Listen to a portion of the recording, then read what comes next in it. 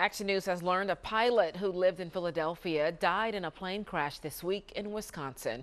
Now the National Transportation Safety Board is working to figure out what happened. Action News reporter Brianna Smith spoke with the pilot's previous flight instructor. She joins us now live along the Ben Franklin Parkway with what she's gathered tonight. Brianna. Shari, the instructor, said Sean Tommervik was an avid flyer for more than 10 years, really just a master at his craft. So he was shocked and saddened to learn about that sudden crash.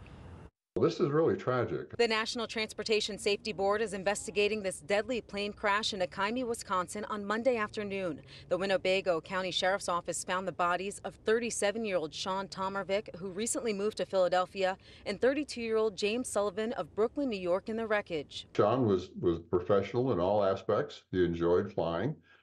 He always challenged himself to do a good job. David McVinnie is a retired Federal Aviation Administration pilot examiner and chief instructor. McVinnie says he trained with Tommervik in El Paso, Texas in 2013. He did so well in the training, I recommended that he go ahead and study up and basically get his airline transport pilot certificate, which is the highest level that you can get. The Sheriff's Office says Tommervik owned the plane, which was a Lancair Super ES. The airplane that he was flying is an experimental.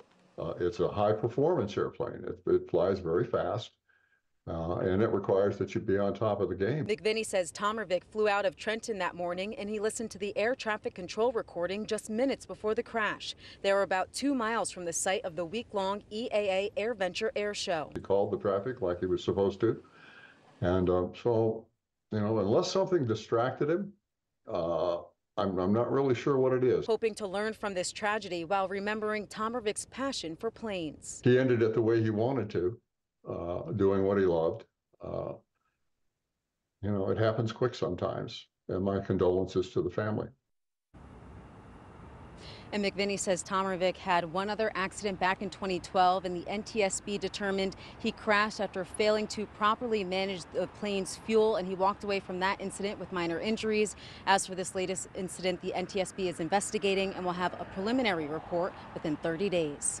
Live on the Benjamin Franklin Parkway, Brianna Smith for Action News at 10 on PHL 17. Shari? Okay, Brianna, thanks.